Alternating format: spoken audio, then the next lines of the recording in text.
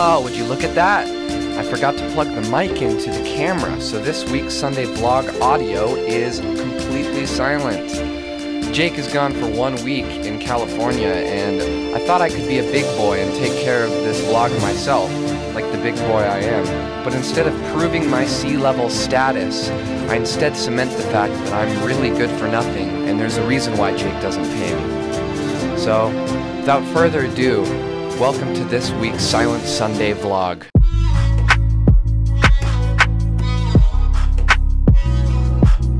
This Sunday started off like any other Sunday does, with me running late to church. I thought I would take this time to tell you guys a little bit more about myself, but since the audio is gone, it seems like that's a sign that you're not supposed to learn anything about me.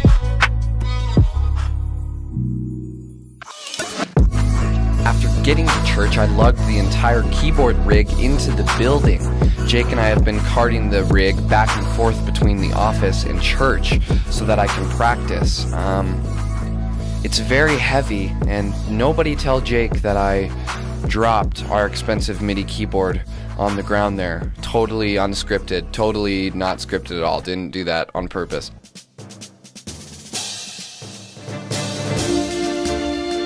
A good Sunday got even better as this humble man opened the door for me like a gentleman. I thought, wow, this day cannot get any better. I hope nothing makes it go sour. You can only imagine my disappointment when the day did turn sour, when the first thing I saw when walking into church was Joel's face. Joel is always really hard on me, and it makes it hard for me to feel like not an intern anymore. I'm a C-level exec, Joel. Please, please be kind to me.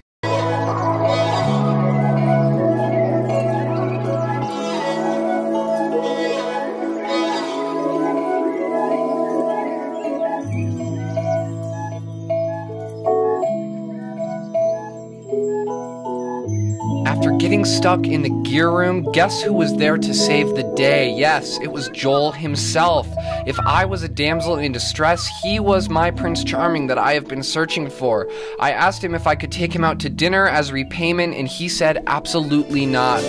I also tried to capture a lot of the witty banter that us volunteers like to do, but since there's no audio, you guys don't get to hear any of that. Like this, when I was air squatting. I'm sure it was a very funny joke.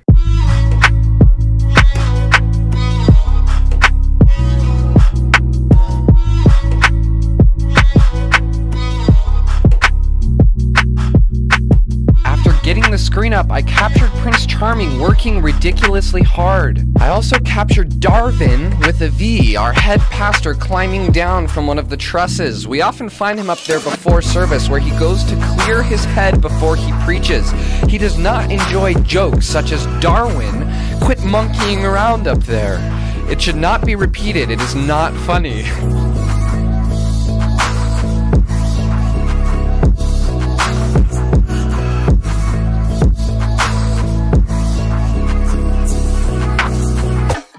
I think it's time that you meet Joey, our specialist cajon player that we fly in from who knows where he sleeps at night. Joey can be a little intense sometimes, and he always wears those awful Crocs, but at the end of the day, he is cute as a button.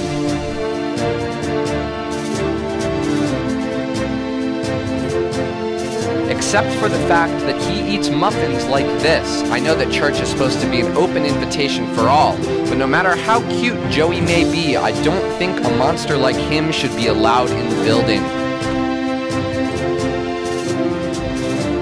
It was now time for the service. Everything was in place and ready to go. We had just gotten a new snake because of what Jake did last week. On stage? Man, on stage is supposed to be a good brand. These things are falling apart. Does it work on stage? One star.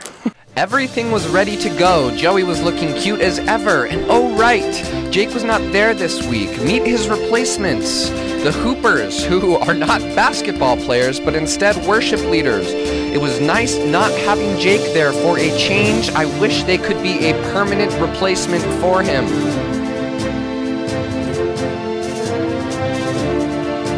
I tried to have Jeremy explain the automation for this week. We decided to forsake Ableton for this set, which is exactly unlike the metaphor for God not forsaking us in our sin. He was a little camera shy, however, so it doesn't matter that the audio is missing. What does matter is that ProPresenter was in charge of all of our automation. I programmed it to send light cues to light key to cue up our stage lights. I think now is as good as time as ever to defend myself. I've been receiving comments regarding the quality of my work, and while I still don't get paid, so I don't care about the content that I'm producing, I did make a promise to one Jerry Baker that this week's vlog will be much smoother. As a Christian, I shouldn't make promises that I can't keep, but I'm embarrassed to say, Mr. Jerry, that I did not keep this promise. I tried to capture Darvin's sermon to prove to Jake that I am in fact a big boy and can operate a camera on my own. But instead, all we get is a nauseating compilation of shaky clips. I apologize for the dizziness in advance. I am working on it. We all have room to grow.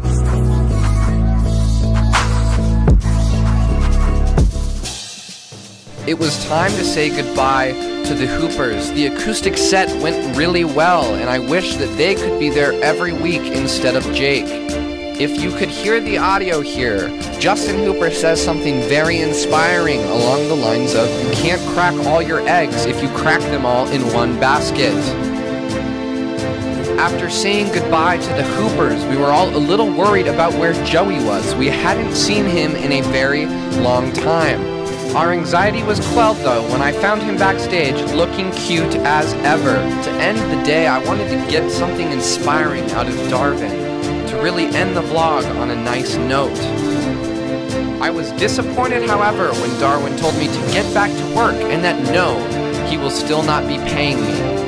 Makes sense considering his close proximity to Joel. I do believe that Darvin is jealous of the date that Joel and I are not going on. I mean, look at this face. What's not to love about looking at this face? It is so lickable. I mean, likable.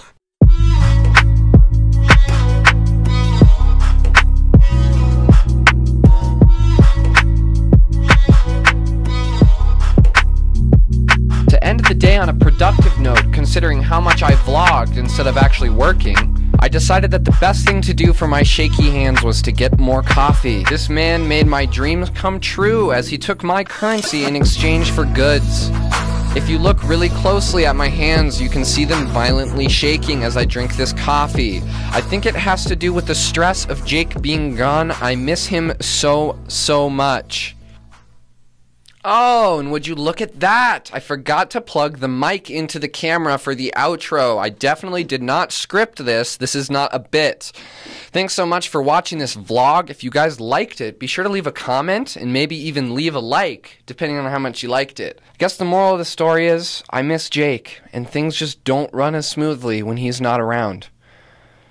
Stay classy, Churchfront.